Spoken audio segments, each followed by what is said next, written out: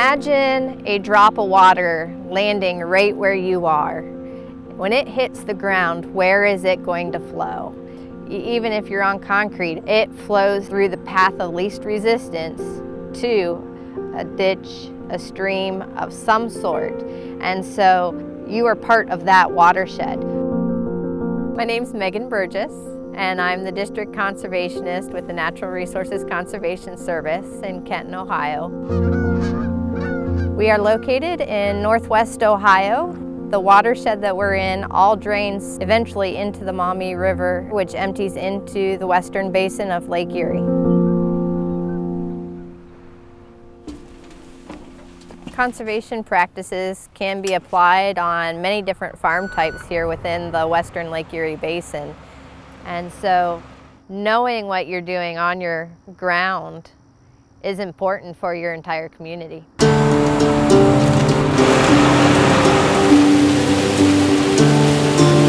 I'm Bill Kellogg. We run 5,000 acres here in Hardin and Wyandotte County. We raise corn, beans, and some wheat. I'm joined today by my son Shane. We work together all the time. I'm the 6th generation in the family that's on this farm. Shane is 7th, and hopefully one of my 6 grandkids will take hold of it and be the 8th generation of the farm. I drove a combine. The larger producers are usually the ones that are put under the microscope to look at what we're doing and how we're doing it. And if we can get the word out there that conservation is somewhat a state of mind, that you have to want to do it. There's some things that we do that takes a lot of resources and management skills. Radishes are a very common cover crop that we use. And you explained to me the nutrients that it will take out of the ground, and then when it decomposes next spring, those nutrients will come back available to the crop. At Kellogg Farms, some of the conservation practices that they are working on are cover crops, improving their conservation crop rotation, placing their nutrients below the soil surface. This is where we've strip tilled. We're not putting more fertilizer out there than we need to. We're putting it in a narrow band, and we'll cut our fertilizer costs by 1/3. And up here we have a filter strip that helps filter the water through a sponge before it reaches the creek. If you're 120 feet up there where you're putting nutrients and stuff on, you have all this area to keep it where it's supposed to instead of going into our water. Our conservation efforts, started 25 years ago probably with some waterways and containment on fertilizer. Then when the Toledo water crisis happened in 2014, we knew there was going to be a backlash over it towards agriculture.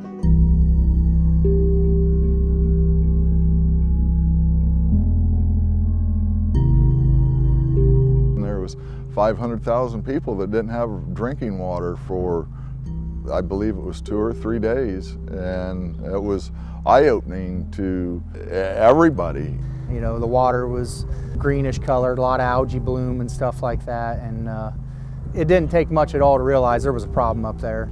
Agriculture does bear some of the responsibility, but we knew if we weren't proactive to try to help solve the problem, that there would be a certain time that everything that we'd done was mandated to us.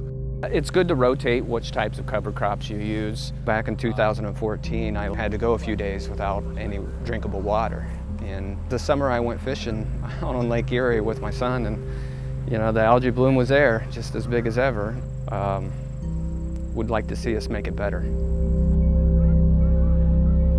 My name is Chris Kurt. This is Kurt Farms in Hardin County, Ohio. These are the water testing stations that were installed as part of USDA's testing. It tests all the surface water that comes off of our field for nutrients that might be caught up in the water as it flows off the field. We decided to participate in all these different programs for a whole host of reasons. There's obviously the water quality issue that we've got in Lake Erie and the Maumee Watershed. From an economic standpoint, I want to know what's going to keep my nutrients in the field, because if the more nutrients that stay in the field, the less I have to apply in the future, hopefully the more money that gets put back in my pocket. What we have here is a two-stage ditch. So basically we took a traditional V-shaped ditch, drug the sides back and created benches. They have vegetation growing on them, so during high water events, the water flows over those benches and hopefully are filtering out the nutrients coming off the field. A lot of these practices have been around for generations. So this is a drainage control structure. I mean, I'm not the first person to put in a filter strip. I'm not the first person to put a drainage control structure in. But with the help of this testing, we're going to find out some good solid data, some solid facts that are going to tell us, okay, this practice keeps phosphorus in the field, this practice doesn't. NRCS Ohio helped lead the charge to bring targeted funding to the watershed. So although farmers in the area were already doing a lot of these conservation practices, it helped provide financial support and encouragement to additional farmers. After Toledo, we got a lot more interest in nutrient management. Particular farm we're at right now, my great-grandfather bought the place in 1875. We have 7,200 head of hogs. We raise the pigs from weaning on up to finish. I'm Dwayne Stateler. I am a farmer from Northwest Ohio. Not every neighbor has hogs. Very little livestock here anymore. But we looked at it as a diversification for us in order to bring Anthony back home onto the farm full-time. I'm Anthony Stateler from Northwest Ohio, and I'm Dwayne's son.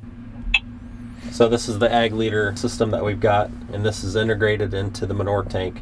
Technology today has allowed us to minimize the inputs that we're putting in. That is, in return, better for the environment. We raise corn, beans, and wheat. This coulter here goes in, and it's disrupting and fracturing the ground. And then manure comes down through this tube here, right down into the trench. And then this is a closing wheel, which takes loose dirt and sort of folds it up on top. One of the conservation practices that Statelers are using is they are actually injecting their manure into the ground as they apply it, which helps keep it in place, doesn't allow it to run into the local waterways, and also helps reduce odor for their neighbors. The ground absorbs it up, and in about an hour afterwards, you can drive right on it and you don't even realize you put any manure on. The idea came that we needed to do something to preserve our ground and have something for the wildlife, so we thought the best thing to do was just to turn this area into a wetland.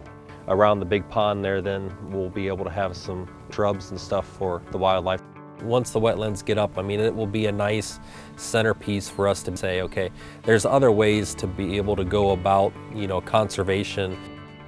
The great thing about a conservation system, like we've seen on these farms today, is that not only are we helping improve the water quality and what's leaving the farm, but the practices also play a significant role in the soil health on those farms.